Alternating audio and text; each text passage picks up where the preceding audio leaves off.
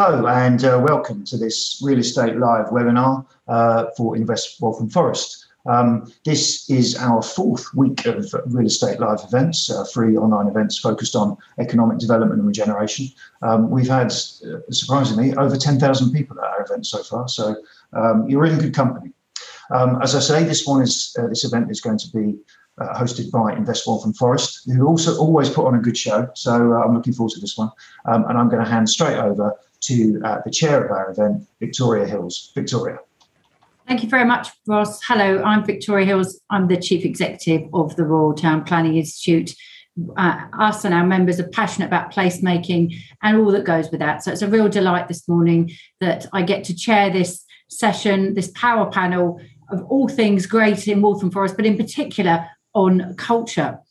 As a 2012 Olympic and Paralympic borough, Waltham Forest has a strong legacy to build on, particularly in culture.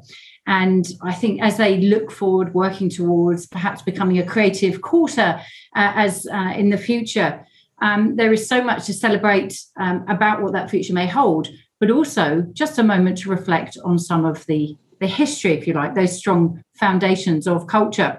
And in preparing for this session, I just looked up a few key facts, which if you will indulge me, I'm going to take the opportunity to share with you this rather rainy Friday morning to breathe a little bit of colour back into Waltham Forest.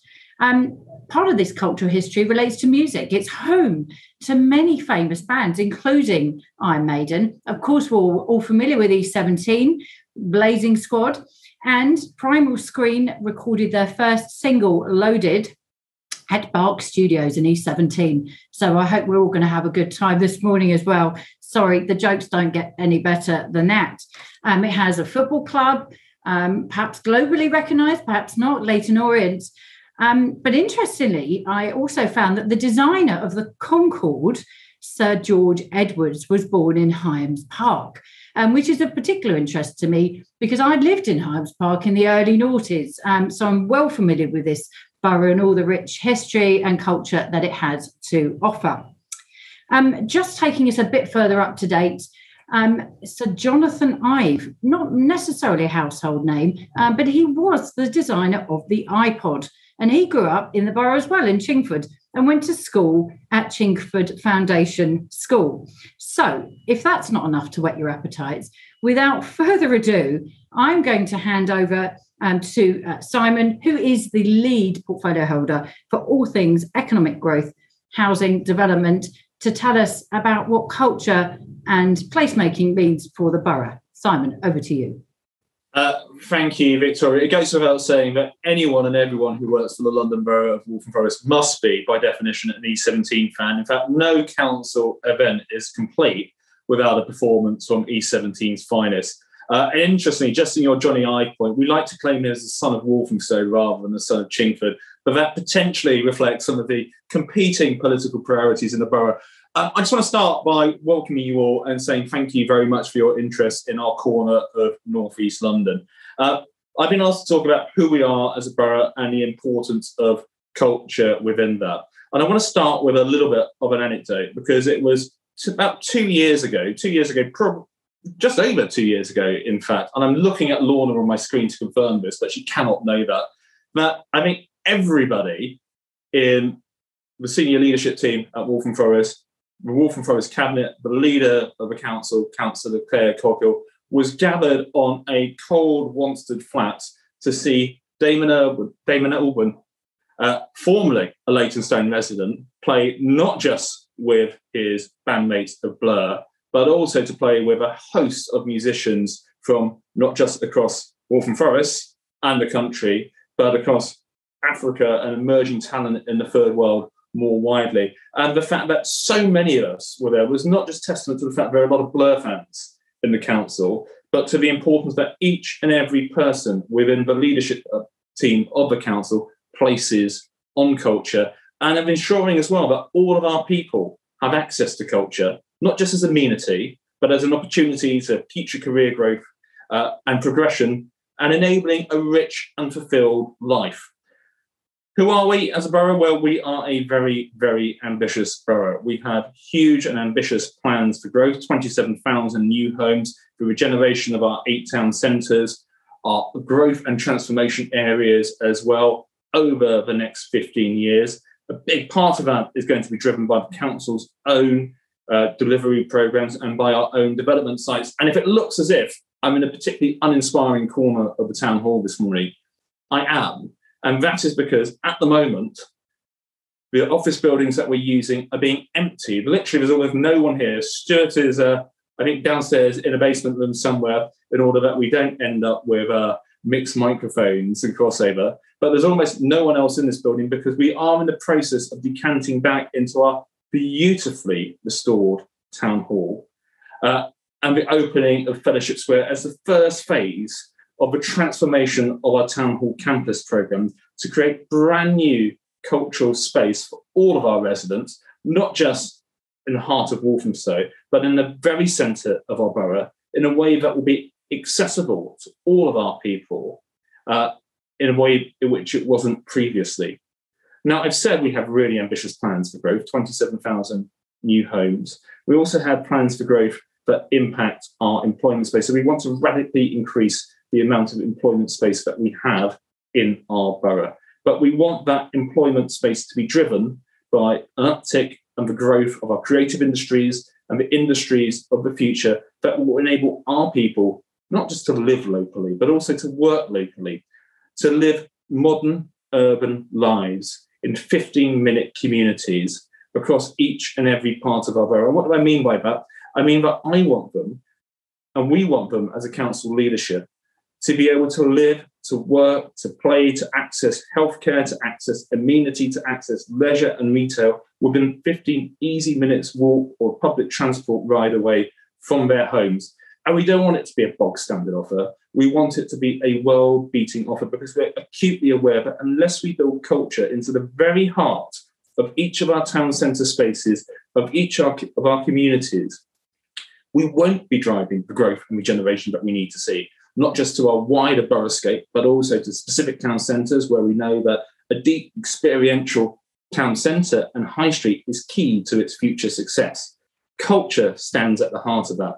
So whether we're talking about what we're doing at Fellowship Square and the Town Hall complex in Leytonstone, or the £25 million plus investment in the EMD and the restoration of a Grade 1 listed cinema into a new state-of-the-art theatre in Walthamstow, or what we're seeking to do in Leyton with the creation of Coronation Square, 750 new homes and new civic space, we're absolutely clear that not just ambition, not just opportunity, but cultural and creative opportunity for all of our people, creating the jobs, creating the routeways into jobs, must be a fundamental part of it. And that's become much more important as a consequence of COVID. We've gone from being a low unemployment borough, in fact, we had the third highest employment rate of any borough in London, to the borough that has been hardest hit by the uptick in universal credit claims. We take that very seriously. We put connecting our people into jobs at the very heart of our COVID recovery strategy, but that means focusing on growth. It means focusing on creating great places to live and great places to work, of being really proactive in it. And other than culture, the one thing that makes us stand out is our determination, to use a very hackneyed phrase at the moment, to build that better, but to put our money where our mouths are as we do that, to invest directly as a council, to act as a spur to wider investment. So it gives me immense pride that I'm leading a £520 million capital investment strategy. But that strategy, which impacts on culture, on house building, on what we're seeking to do with our wider municipal estate, will leverage £6 billion worth of investment that will transform the lives of our people, enabling them to live richly, cleanly and greenly in dense urban environments that are fit for purpose, fit for the future, and give them the opportunities that they all so richly deserve. And one final point, if I may, Vicky, before I stop, I can do this because I'm absolutely blessed with perhaps the best development culture and creativity team in London, if not the country. And it's the exceptional people who are going to talk after me that make all of this happen. So with that, I'm going to say thank you very much for my 5 minutes in, I would say the sun, but it's clearly the wettest June day in a very, very long time. So in the rain. Well, thank you very much. And at the Royal Town Planning Institute, we always say that successful placemaking starts with the political leadership, the champion who sets out that vision. So we've had that very strong vision set out this morning. As you say, it then falls to the executive to translate that vision and to actually, most importantly, deliver it. So it's a great pleasure that I'm now handing over to a previous colleague of mine from our City Hall days, the very eminent Stuart Murray. How, Stuart, are you going to translate this strategic vision into delivery? Over to you. Thanks, Victoria, and no pressure then. And Simon, I think, set the context. I think we've been on a journey now on this growth and investment agenda, which is a really positive, inclusive, good growth, green growth-based regeneration program. And the way that Simon and his leadership and our cabinet have led that process has been instrumental for us to really rise to one of the most exciting challenges in a borough that really means business and wants to do business and be in the sort of the top gear and the top level of delivery. And this is an ongoing journey. There are cranes all over the borough. And despite the pandemic, we have not stopped. In fact, if anything, the pandemic has made us accelerate programs and be more determined to get into the best position for economic recovery post-pandemic shock. And Simon described that our residents and our businesses have had a really hard time. And the real challenge now is to make sure that with those people that have been displaced, particularly 10,000 plus people who've been either furloughed or on universal credit or unemployed, particularly those in the hospitality, the entertainment sector, and those businesses are really hard hit. We are going to make sure that they get access to the real huge opportunities and investments in the borough. And we're launching a jobs recovery action plan later this summer. We are targeting working with the GLA and other key agencies and partners and delivery partners in particular, and our contractors, most importantly, to provide apprenticeships, skills, training opportunities, new jobs. And we set ourselves a really ambitious target of 10,000 new jobs over the lifetime of our local plan, but 1,000 new jobs in the next year or two as a post-economic recovery coming out of COVID. And this has been a whole transformational shift, delivering Simon's and the council's vision to make sure that we have every project on the table out there, particularly those which the council has leverage with. You've heard about our town hall project, which phase one is complete on next week, which has been with an amazing program being delivered through the pandemic, and that will create a new hub, as well as a cultural hub. It will create a new destination and also a home for 1,000 more people. And it will be the centre of the borough. We've got Black Horse Lane, where we are working with the GLA on a creative enterprise zone. We're helping those businesses get through the pandemic. We've already got a whole new neighbourhood down here. You might say we've created a 15-minute city, a new modern urban living quarter down beside the wetlands. And the wetlands, I must say to everybody who hasn't gone up there, go and see that, because that is an amazing offer for London as well as for Waltham Forest residents. And we've got a big focus on all our sites. Local Depot is one of the council's depot sites that we're bringing forward another 15-minute neighbourhood opportunity. Lee Bridge area is transforming as we speak. We secured with a recent development partner to get a new station there on the overground. And we've got new development and new investment in the local community, in public spaces, and a green agenda coming forward in that area, which has been very industrial. And we're supporting our industries, working with the GLA and TfL around protecting our strategic industrial locations. At Black Horse Lane, we've got an amazing new opportunity with a serious investor and one of our major industrial estates to create 1,000 new jobs there. Very creative, the new growth sectors, and we're hoping to work in partnership. It's a very much our DNA, working in partnership with the private and public sector and the third sector to make sure we can deliver those ambitions. In the south of the borough, Leighton Mills and New Spitalfields, we are bringing forward the biggest growth area in the borough. We're talking about 10,000 homes, probably about 5,000 jobs. We've got a great partnership with landowners, particularly the City of London Corporation, where we're developing a new master plan for 4 major big sites. These are large, chunky development opportunities, and that master plan is coming forward with Galt Scott in the coming months, with the corporation and other key players, the LLDC, the Olympic Park, and the Lee Valley Regional Park Authority, and private sector landowners. So that will be a transformational long-term area for the borough.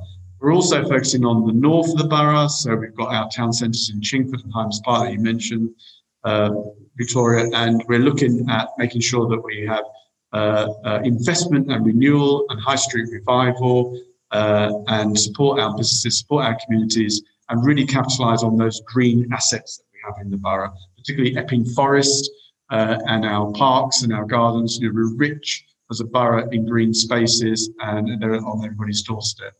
In where the town hall is located, we've got the new Forest Road corridor. We've got big developers also surrounding the council's ambitions, bringing forward major schemes in Walthamstow, and that's transforming an area which was basically a highway with a town hall into a new cultural quarter and a new neighbourhood for aspiring people to come in and all their businesses. For existing residents, they get new facilities, infrastructure, health facilities, schools, open spaces, nurseries, and jobs, really importantly jobs.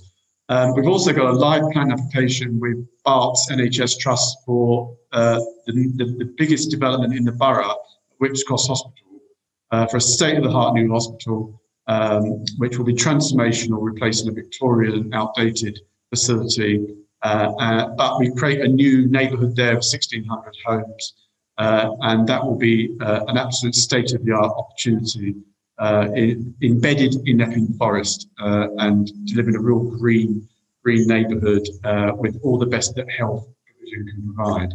And we're looking after our town centres, as Simon described. Leytonstone, we've got a big framework there to capitalise on the town centre, to renew, refresh, create the jobs, support the businesses, support the retailers, and particularly help the hospitality sector that really had a hard time. And we're reimagining our public spaces and our highways. We're putting in cycle lanes. Our Enjoy Waltham Forest programme has been extended with help from TfL and GLA. And we're taking back ownership of space, creating cafe society and al fresco offer. And culture is all at the heart of this. You'll hear more about this from Lorna, our cultural lead. And we really see investment about cultural led. This is our USP. And as part of our 2019 Borough of Culture, amazing year, that legacy of direct investment that Simon talked about in the EMD Theatre, with Soho Theatre being our operator. We're going to create artistic and cultural and comedian entertainment jobs. We're going to make sure that local people benefit. And so as a borough, we get involved. We don't just regulate and administrate. We get involved in directly. We've got direct investment in housing, in corporate property, in industry. We're buying up properties where the market's failing, and we're getting them back into active use and meanwhile use. We are open for business. It'll be a rapid revival, a green growth and inclusive agenda, and we're very focused on making sure Waltham Forest is leading the path. Brilliant. Brilliant, Stuart. What a great introduction to some of the detail there, and delighted to see that every vision needs a plan. And what better way to describe it than by having a spatial plan there that really sets out that ambition across the whole borough.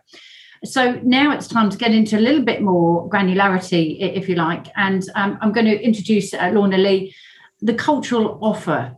Lorna, we often talk about culture in the round. Tell us a bit more about that offer in Waltham Forest. Hi, thanks, Victoria. Could we have the first slide, Jonathan? So, morning all. You'll have heard that Waltham Forest was the very first Mayor's London Borough of Culture in 2019, and that gave us an absolutely fabulous opportunity to shine a spotlight on the borough's remarkable heritage and also its contemporary arts and culture offer. Many of you know, as well as now Iron Maiden and others, that Waltham Forest was the birthplace of William Morris.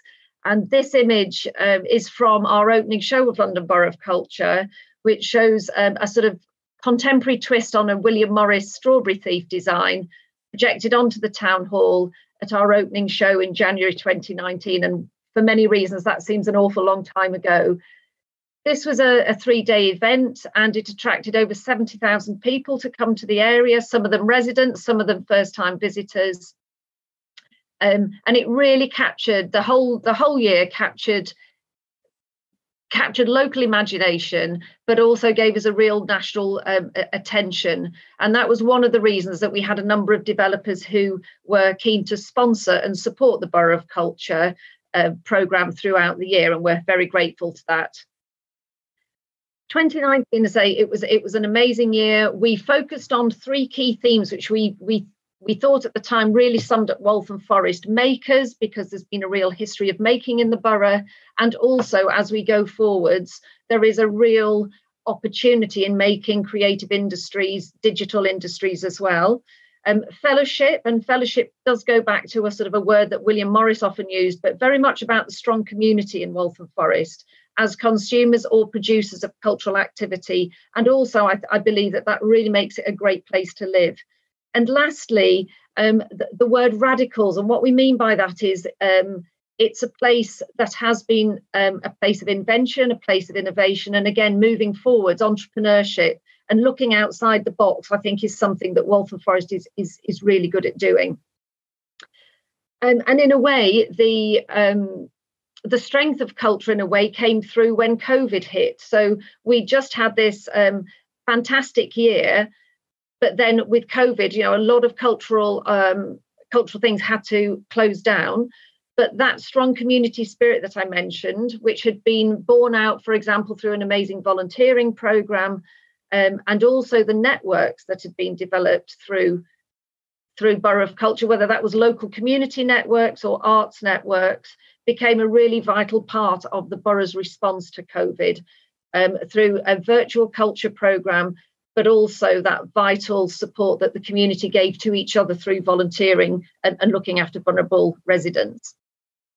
This slide here is a very recent slide from the EMD Cinema, and this is a key part of the Borough of Culture legacy and a continuing commitment of the council, thank you council, of investing in culture.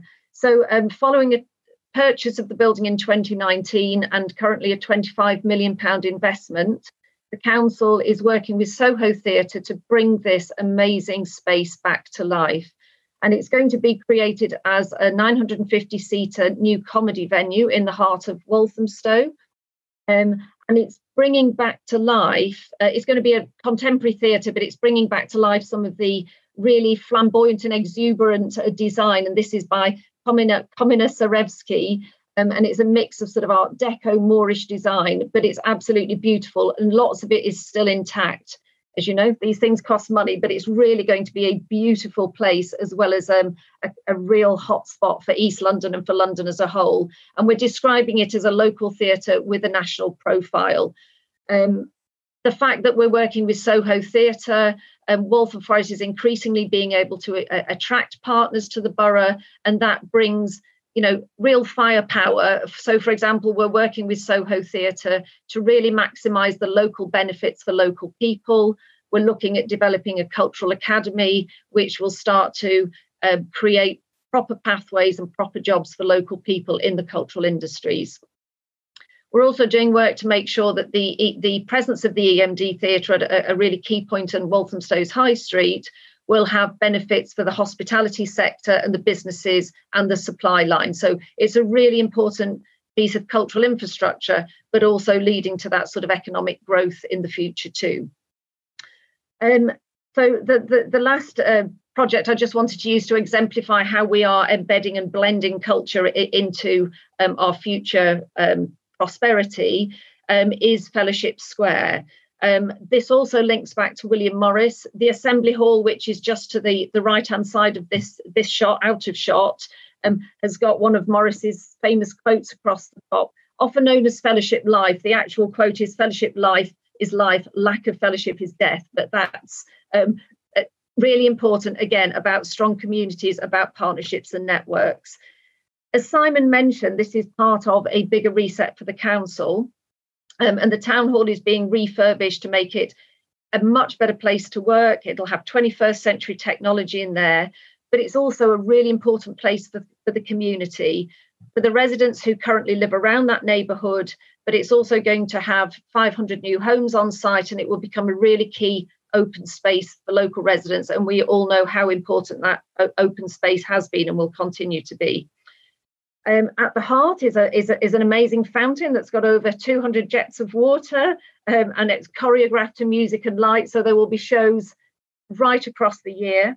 But next month, we'll see a huge golden helium balloon float above the town hall with an acrobat suspended underneath. It is tied to the ground, I understand.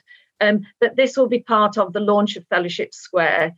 Taking its inspiration from Morris's poem, The Sky is Full of Gold, it's going to be reflecting on the real challenges of the year that's gone, but really looking towards a more optimistic future. That will be followed by 5 community weekends, which will bring people in to discover and explore this new square. And we're also looking forward to bringing the Assembly Hall back online as a cultural venue in a couple of years' time.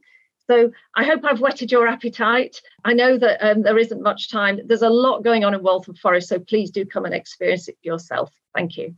Well, thank you so much, Lorna, for bringing it to life. There's lots of places there I can't wait to visit, particularly the theatre when that's all, you can just sort of visualise, fast forward, sat up on the balcony there. Can't wait to get there. However, getting there, of course, is very, very important, especially for a borough who is thinking local but has national impact. Something that's always been close to my heart in my career is transport and transport planning. So it's a great pleasure now that we're introducing somebody who knows all about that, Emma Hatch, Transport for London. You're going to talk to us about, I believe, the development programme and how that interlinks with everything we've heard about. Thank you, Emma. Hi everyone, and thanks Victoria. I'm not sure, I might be slightly disappointing, and I'm not sure I know everything about transport planning, but I'll try and talk a bit about property development and link in with the transport side of things. So it's kind of great to hear from Simon, Stuart and Lorna this morning, and your passion and enthusiasm that you speak with really, for me, reflects exactly the experience that I've had working with the borough over the last 5 years or so. So Jonathan, if you're able to share the slides, please. I think it's just loading. Fantastic, thank you. So just to, the image on the screen at the moment is Black Horse Road, which certainly Simon and Stuart have both referred to, and is, in my opinion, a great example of where developers, landowners are working really collaboratively with the council to deliver such an exciting place, and really building on the culture and creative industries that already exist and have existed for a long time in that neighbourhood. So I'm going to kind of just quickly give you an overview of TFL, our property team, and what we're up to, and then I'll come back to say a bit more about Black Horse Road as an example. Thank you. So you may or may not be aware that TFL owns an awful lot of land across London, and it's about 5,700 acres, I think, is the stat that gets mentioned a lot. And we have a huge opportunity, therefore, to really be part and parcel of some fantastic development opportunities that will help to create and transform strategic and sustainable parts of London, particularly around transport nodes.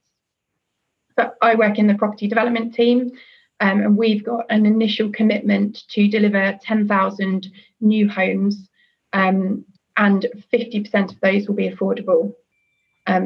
So far, we've announced about 50 sites, and that's across 20 boroughs. So as Victoria said, we are pan-London, and I think that's kind of one of the key things that we bring is that networking connectivity, both physically and from a business perspective. That is, however, only the start, and we've got the capacity and the potential to deliver tens of thousands of homes in the coming decades. And on this slide is just demonstrate our 5 key drivers that we talk about from a property development perspective. So just to rattle through those, we are here to deliver homes and importantly jobs, and I know that's something that Waltham Forest have emphasised this morning. We will use our property development and our property portfolio to deliver a long-term revenue stream that can be reinvested back into the transport network. We will also deliver infrastructure improvements that may be step-free access, for instance, at South Kensington, or cycle infrastructure at Black Horse Road. Related to that, we will also create healthy streets, and this is all underpinned by a desire to deliver design excellence. This is not possible on our own, though, so we generally want to work in partnership, and that's the approach that we're taking. So we're working with a range of different partners. There's just an example of some of them on the slide in front of you, and that's from national house builders and developers such as Barratt London, down through to small businesses, small builders, and through to community land trusts. Probably then one of our absolute kind of key partners are the boroughs. And as I said at the start, I think Black Horse Road is a great example of how we are working with Waltham Forest to deliver on our combined objectives. The relationship that we've really established, as I say, probably over the last, really strengthened over the last 5 years or so, has been a kind of a very collaborative working relationship. And through site visits, meetings, we've been able to identify areas where we can really make the most of TfL's land and the borough's assets as well. The Black Horse View, which is our project at Black Horse Road, it was a car park site, and we are now transforming it into 350 new homes. We're working in a joint venture with Barratt London, and throughout that we've worked very closely with Waltham Forest, as well as other developers and landowners around us. So the image at the bottom left on the screen is the Collectives project, which is on the junction, the standard junction, and I think that relates really well to this discussion around culture and nighttime economy. They will be re-providing a music venue in there. And I think just to link back to what Simon and Stuart were both saying earlier, I think Black Horse Road is a great example of that 15-minute neighbourhood and what could be created. And when I was pulling the slides together, I was just recalling a conversation that we had quite some years ago with Councillor Coghill, and I remember her saying about wanting to drive reverse commuting. And actually, when you go to Black Horse Road now and step off the tube, you can instantly feel the investment that's going into the area, and that's both, big property development, but also ambience improvements, cycle networks, etc. And it really, the vibrancy there is so exciting and so energizing. And I think there's going to be so much to keep people there throughout the day and in the evening, and to live and to work in that place. This slide was just to demonstrate that for us, property development is not just about building new homes. It's a lot more than that. So it's about creating sustainable places and futures. And just a couple of examples. We are Transport for London, so investing in and supporting sustainable modes of transport is absolutely key to us. So by working with Waltham Forest as well as our transport colleagues, we've been able to support Waltham Forest, Enjoy Waltham Forest cycling campaign. And at Black Horse Road, we are going to be delivering a new cycle hub, for instance, right next to the station. I'm so sorry, Emma. I'm going to have to move us on shortly, but can we be able to wrap this up, because we're really keen to hear on the development side of it from Waltham Forest as well. Yeah, of course. So just a couple of final points. As a pan-London construction arm, we've got a significant programme of construction skills and training. So we've been working with Waltham Forest to identify local residents to put them through construction training, and now to get them employed on site at Black Horse Road, for instance. And we also have a really significant commercial estate. So the photo on the previous slide was Perky Blenders in Walthamstow Central Station, for instance.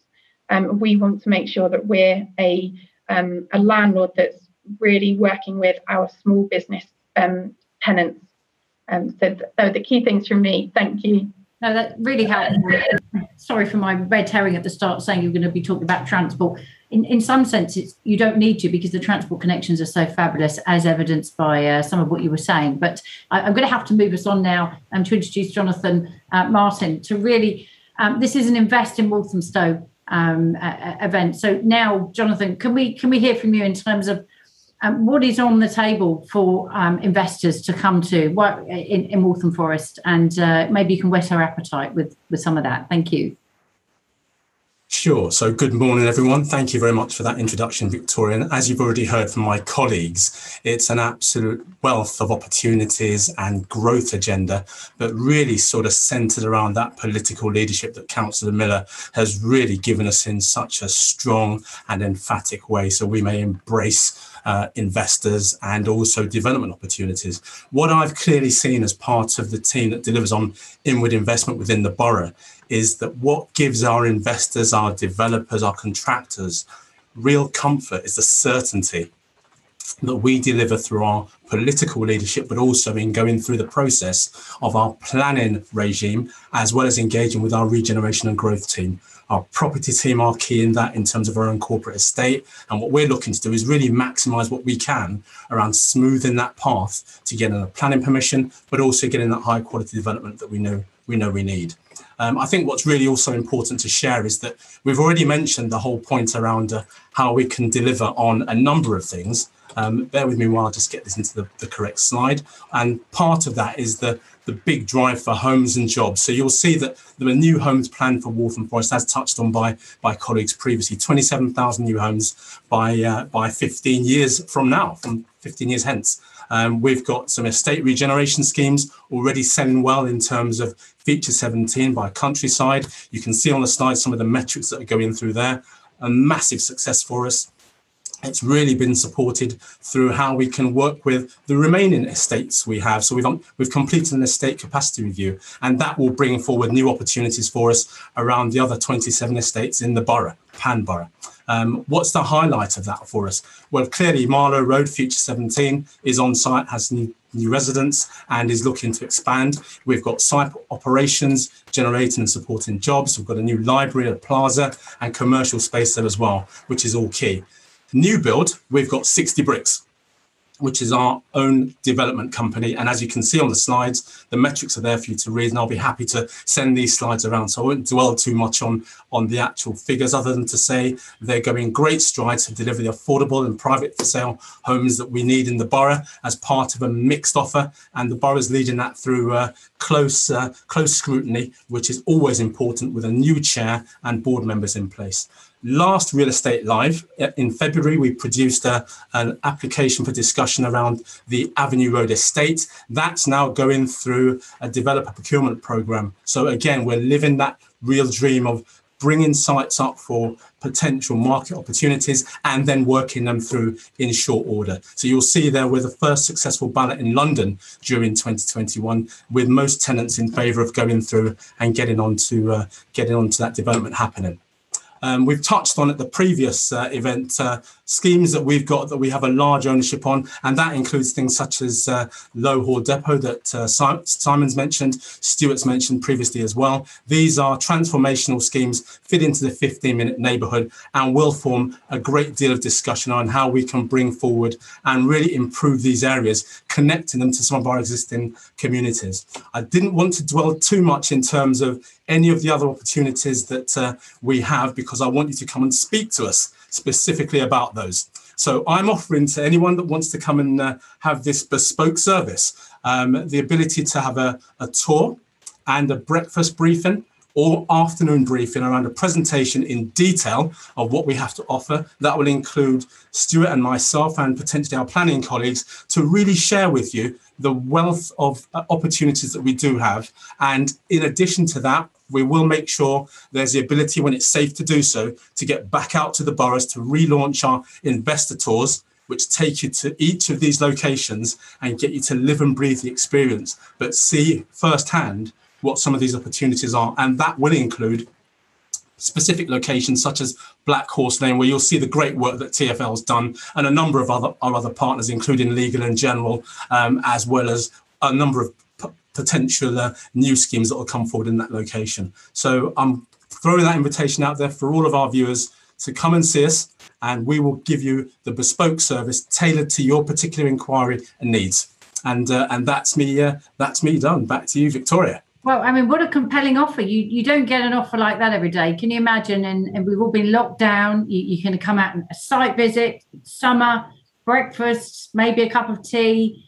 What more do you need, really? I mean, this very much sounds a very enticing offer indeed. Now, I've got the job now to curate some questions. Now, in creating a bit of a void, our 60-odd listeners who are here with us, our friends listening today or watching, you haven't given any questions yet. So the panel now will be thinking, what happens next? Well, I'm known to be a bit of a chatterbox, so I can carry on asking questions until you pop some in the chat. And my first question is for Simon, actually. This is more of a kind of a political leadership type question, if you can indulge me on this. Now, there are other boroughs open in London and indeed throughout the country who are in the business of promoting themselves for culture. Indeed, you have a semi-neighbour in West London who is currently the Borough of Culture, and there will be others that follow. So what is it to those investors who are watching now or catch up on the film? Why should they put their money into Waltham Forest? Why should they invest here? Why are you best in class, which I think you were alluding to, rather than go over to friends in West London or perhaps somewhere else in the country? This is your moment to do the elevator pitch. Simon. Fantastic. So I think there's a diplomatic answer and there's a less diplomatic answer, and I'm going to plump for the latter. So what I'm going to say is, quite simply, we are the best at this. We were London's first Borough of Culture. We set a bar that was remarkably high, and I wish my colleagues in Brent all the very best. But the simple facts of the matter are, where Waltham Forest goes first, other boroughs find it difficult to follow. But it's not just culture and the richness and talent that we bring forward, and the fact that this is about whole borough transformation. It's the fact that we will also be the very best partners to developers working in the borough. We will be the very best partners to investors who want to come in the borough. We will offer bespoke service to get things through. We will make sure that we have really clearly identified red lines, and where we're very clear what is politically acceptable, what is not, and we make that clear absolutely at the start. We're not going to engage in endless games of very expensive and time-wasting nudge. We want to see change. We'll work with you to deliver that change, and we will be better at it. And the experience of working with Waltham Forest will be better than any other comparable borough. And that's a commitment I'm really happy to make, because such is the faith that I have in my team. That's amazing. A real big commitment, bold ambitions, but backed up by that political leadership, but also you've got the dream team, as you say. So what more do you need? Well, what more you all need is those investors to come and put their mark or put their money where their mouth is. So, and it is an enticing offer. I do have another question, but from me, but I've got one from the floor, the virtual floor. And this really relates to, it all sounds excellent, but perhaps the north of the borough may be feeling a little bit left behind. Are there any comments that any of the panelists would like to make in terms of what you're doing for the north? I know, Stuart, we saw a bit of that. Come on, what can you tell Bill? Not Rodney, sorry, Rodney, Bill, sorry. What can you tell Bill about the north? Well, I think you saw a whole borough plan and a whole borough economic recovery strategy that we presented this morning. And we always recognise that, and this is classic of London boroughs, but particularly outer London boroughs, that we're a borough made up of different diverse communities, character neighbourhoods, with different needs and different requirements. And what we have done with our local plan, which I think is a real first, that we've looked at the borough in all its aspects. So we have created a dedicated growth, regeneration, revival, high streets, town centres programme for the north of the borough, everything north of the North Circle, which is particularly Hymes Park, Chingford and Chingford Bound. We've got housing targets, we've got employment targets, we've got three town centres, we've got master plans being developed for those town centres. We're also working with cultural investors in the north of the borough. So we have I think you and I, Victoria, were discussing a particular cinema which has been somewhat semi-derelict for some while. And that's about to, we trust, go into revival and cultural delivery through a planning process. And that will revive the town centre of Hymes Park. We're also putting direct investment in the north of the borough, respecting that it's not the same as the south of the borough, which is more urbanised, But we've got a proposal for replacing an outdated library and an assembly hall in the heart of Chingford North and the High Street to be a catalyst for Chingford Town Centre revival. That is an investment which is supported by our direct house building company, 60 Bricks. So we're going to bring homes and affordable housing to help deliver that. But we're going to have a state-of-the-art new library at the heart of the community. We're going to have a new community assembly hall and a facility and an adult learning service there, a new cafe. And we're also working very closely with the community so that they help influence design and they participate, particularly in the library, because the borough really takes things that are important to local communities really seriously. So libraries are really passionate to local communities in Waltham Forest. And this borough has invested in libraries and continues to do so. So it's an example of how we look at the whole borough and make sure we do. It's wonderful. That sounds wonderful. Unlike my own borough, it will remain nameless, or previous borough, who's actually closing the library. So it's great to hear that commitment to libraries. Can I move on to Phil's question, which is sort of two ends of the spectrum. It may be more for Lorna here. Tech. What are you doing to attract tech here? Particularly, don't go to Old Street. Come to Black Horse Road, but also the other end of the spectrum, the aged care sector, and other opportunities here to weave in meeting the demand for some of that into this cultural and growth ambition. I'm not sure if you want to pick up on any of that, Lorna, or anybody else. Thank you. I'll start off, but I'm sure that others may pick up. In terms of tech, so there's a whole strategy, and we're thinking of developing Silicon Forest rather than Silicon Valley. But that's a whole thing. It's about space. It's about skills. That will be. I'd mentioned about the Cultural Academy. We're currently looking at developing. We're hoping there'll be a tech and creative sector type academy as well. If I could just touch upon in the aged care sector. This was something that, from my perspective, in terms of cultural activity, was a real focus when we went into lockdown. And we actually, again, we'd learned a lot. We'd done some programs in care homes through Borough of Culture, but we had to use digital technology to work with care home staff. And we had some sing-along programs. We had some fantastic programs, really focused on our most vulnerable residents.